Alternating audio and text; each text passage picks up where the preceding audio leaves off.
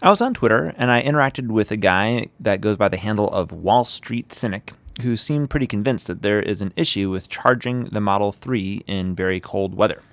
Well, after an early software update, I've had 0 issues charging my Model 3 in the cold. So I decided to walk outside and make a quick video to illustrate this point. It's pretty cold here in Chicago, 12 degrees Fahrenheit, aka negative 11 degrees Celsius. It is cold enough that you can boil water and throw it up in the air and it will turn into snow.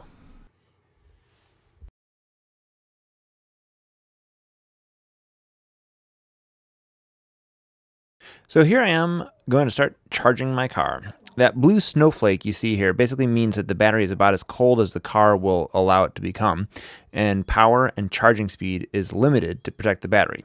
So I'm about to start charging in about as close to the worst conditions I'll encounter here, just to prove the point that the car functions normally and there actually are no issues.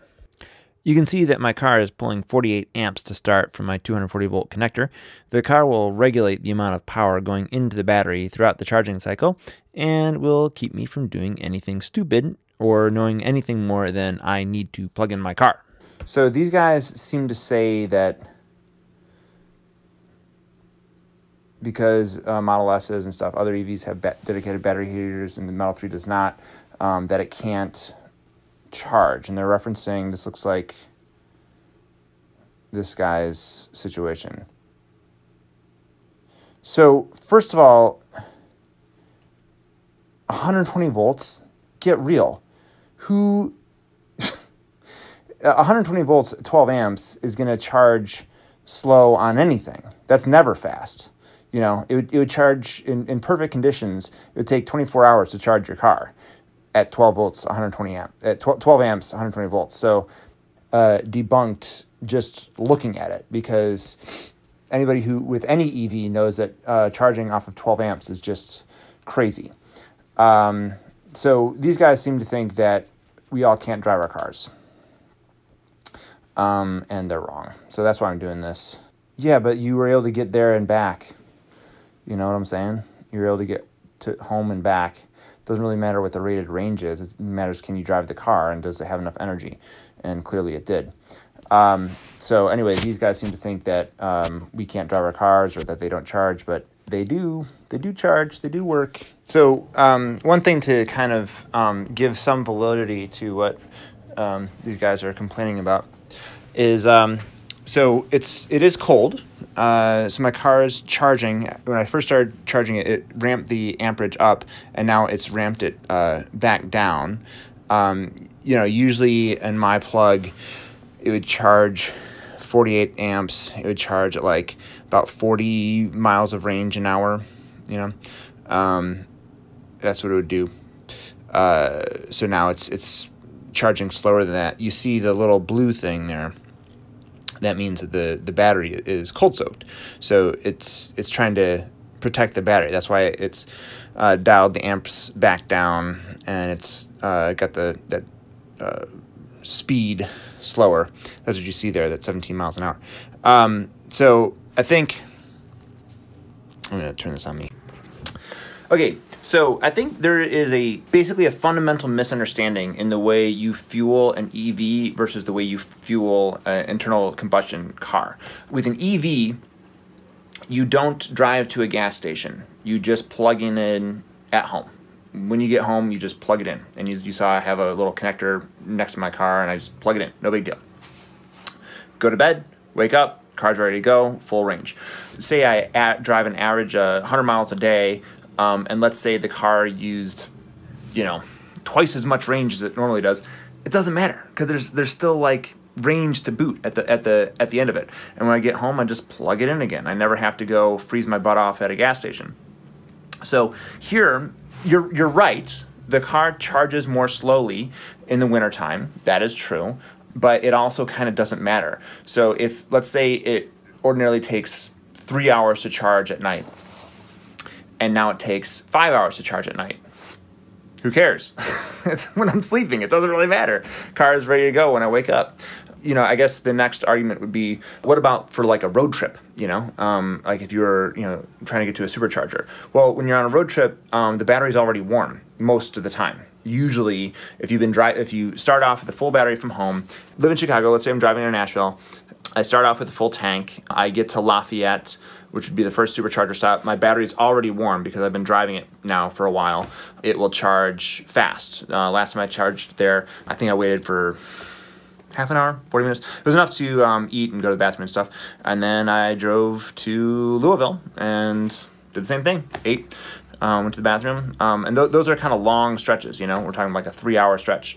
So no problems there. So really, there is no problem, no actual, in the real world problem, charging the Model 3 in the winter.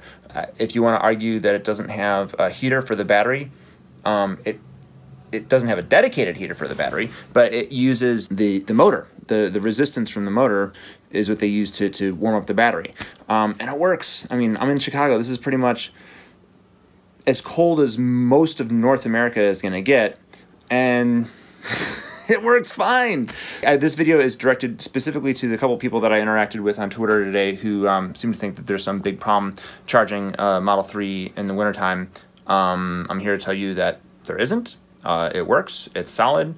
You guys seem to have some evidence to the contrary, so I'm just giving my real-world example of this is how it works. And yeah, I guess I'll show you a little bit how cold it is.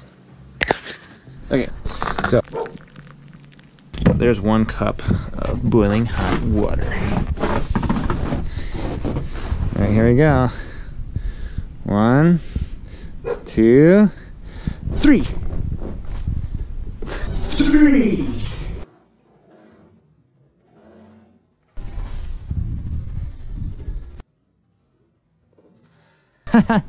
Yeah. So I tuned in here just a little while later. You can see that the blue now is gone in the charging app, which means the battery is warmed up, and now it's running at 48 amps to the car and 35 miles an hour. So this is about the regular speed that it would be going, because now we're over half full. Sometimes it's kind of ramping the speed down. Anyway, 35 miles an hour.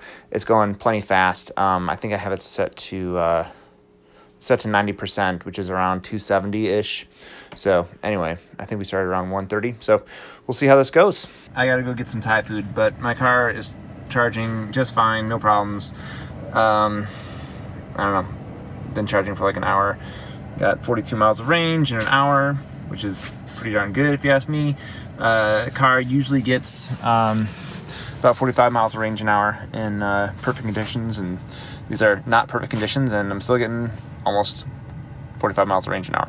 I think the bears, or the grumpy bears, or people who, I don't know, are just generally upset in life would say, oh my gosh, it takes an hour to get that much range. But here's the deal, you never do this. The car charges in the middle of the night when you're asleep, and you wake up and it's full, you know? So it doesn't matter if it takes an hour or 2 hours or 3 hours or whatever, because you're asleep. And then you wake up and the car's ready to go, and unless you're driving hundreds of miles in a day, who cares? The car's always ready to go. And if you are driving hundreds of miles in a day, you'll hit a supercharger and your battery's already going to be warm. So I think that wraps up this thing.